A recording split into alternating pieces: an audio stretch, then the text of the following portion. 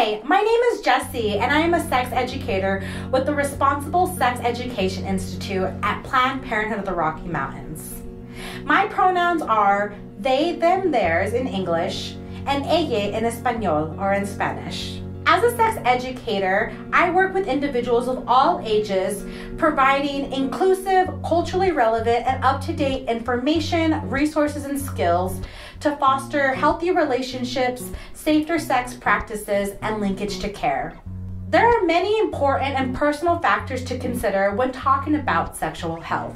Oftentimes, lesbian, gay, bisexual, transgender, non-binary, aromantic and asexual or queer youth are often ignored or excluded from sex education programs because of biases and stigma. LGBTQ+ youth have a right and deserve to have sex education that is medically accurate, inclusive, comprehensive, trauma-informed, and shame-free. Having access to sex education ensures that everybody has the skills that are needed to make healthy decisions about their bodies and relationships throughout their lifetime. In this module, number 6, LGBTQ+ Sex Ed 101, you'll have the opportunity to explore 4 different activities. In Activity 1, you will be learning all about, in case you're curious, our free sexual health text line. In Activity 2, you will be doing an activity called ICYC Scavenger Hunt. In Activity 3, you will be learning about where you can access inclusive sexual health information online, as well as a mini birth control talk. In Activity 4, we will answer the question, how do LGBTQ+ people and couples become parents? In the state of New Mexico, and including within Indian Health Services, all young people 13 years or older, regardless of gender identity or sexual orientation, have the right to confidential health services. Confidential health services means that your medical information stays between you and your medical provider and can't be shared without your consent or permission. Confidential sexual health services can include access to birth control, pregnancy testings and options counseling, testing and treatment of sexually transmitted infections, as well as annual exams. It is important to also note that some things can't be kept confidential. By law, healthcare providers and mandatory reporters, adults over the age of 18, must report if someone under the age of 18 discloses or tells them that they are being hurt by someone, they're going to hurt themselves, or they're going to hurt someone else. In terms of gender-affirming care or hormone replacement therapy, young people in New Mexico can access these services with parental and guardian consent starting at 13. Most physicians will not prescribe HRT to someone under the age of 18 without consent from their parents or guardians, unless they are legally emancipated. The Transgender Resource Center of New Mexico is a great resource in our state that can answer more of your questions. Young people often have questions about paying for sexual health services. If someone is paying for their medical care with their family's insurance plan, it's possible that a record of that visit could be sent to the insurance holder. Oftentimes, this is a parent or a guardian. If this is a concern, talk with your healthcare provider about your options. Oftentimes, young people in New Mexico can receive free confidential services at school-based health centers. Trusted adults are also a really great resource for answering sexual health-related questions. A trusted adult can include a parent, a guardian, a GSA advisor, your school nurse or counselor, as well as mentors or any adult over the age of 18 that you trust. Now let's get started with our first activity. Oftentimes, when we want an answer to a really quick question, we Google it. But that may not always be the best way to get answers to sexual health related questions because of the risk of misinformation. At the Responsible Sex Education Institute, we have a free and confidential sexual health text line called ICYC, or In Case You're Curious.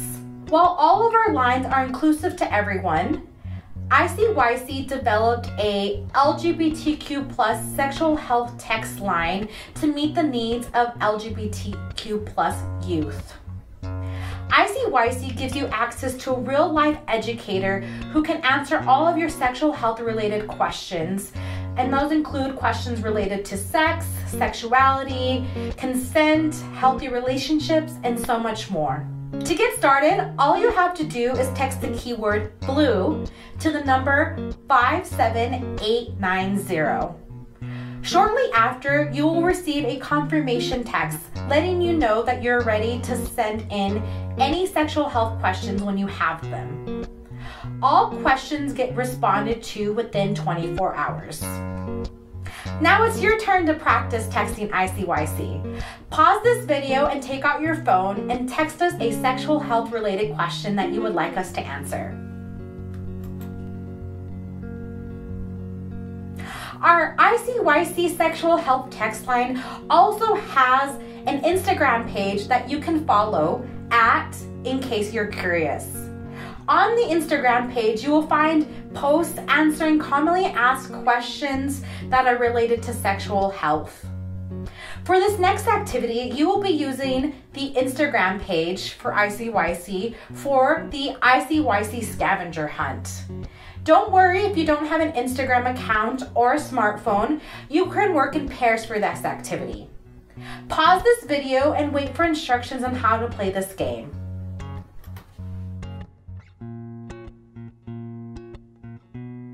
As LGBTQ+ youth, it may often feel challenging or daunting finding sexual health information that is medically accurate and inclusive.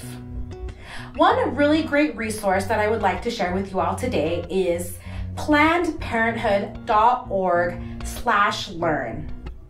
On this website, somebody can learn more about birth control methods, sexually transmitted infections, pregnancy prevention, prevention of sexually transmitted infections, healthy relationships, consent, and other sexual health topics.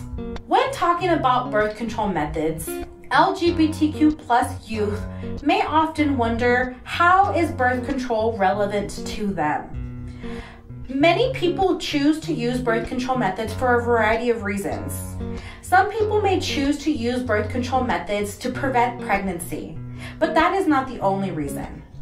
Some people may choose to use birth control methods to help lighten periods, stop periods, or clear up acne.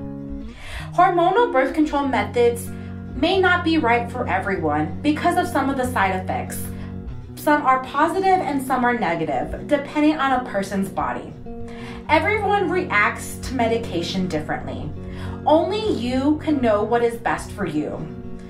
Talking to a trusted adult or a medical provider is a really great way to get more information. If somebody is currently taking hormone replacement therapy and wants to prevent pregnancy as well as prevent STIs, some things to keep in mind are that internal and external condoms can be used to prevent pregnancy as well as prevent sexually transmitted infections. Trans men or non-binary folk who have the potential to become pregnant should be offered all the same birth control methods that are offered to cisgender women. It's important to know that testosterone is not a form of birth control. If somebody is using testosterone and wants to prevent pregnancy, birth control methods that are progestin only do not interact with testosterone.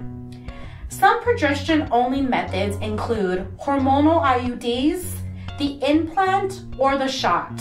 Again, only you know what is best for you.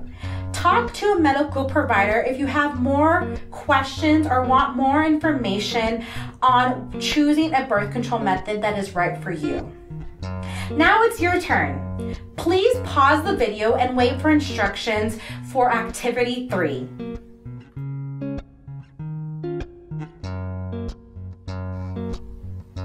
A question question that LGBTQ plus youth may also have is, how do LGBTQ plus people and couples become parents? The decision to become a parent is a personal decision that involves different factors. Some people may want to become parents and some people may not. Both are okay. The great news is that there are many ways that LGBTQ people and couples can become parents if they want to. People who are not LGBTQ plus may also use some of these different ways to become parents. For this activity, you will be watching a short video that was produced by amaze.org to learn more. After you've watched the video, you can debrief as a group using the questions that were provided in the facilitator's guide. Don't forget, if you have more questions, you can always text ICYC. Thank you for watching Module 6, LGBTQ plus Sex Ed 101. As we've talked about already, there are many important and personal factors to consider when talking about sexual health. Regardless of gender identity or sexual orientation, everyone has the right and deserves to have sex education that is medically accurate, inclusive, comprehensive, trauma-informed, and shame-free. Having these skills allows a person to make the best informed decision for themselves in regards to healthy decisions about their body and relationships throughout a lifetime. For future education or for further learning, you can schedule programming with a sex educator like myself by reaching out to the ResponsibleSexEducationInstitute.org. We have offices in Albuquerque and Santa Fe, but we would love to meet with any GSA groups or youth groups that want more information on sexual health. Thank you.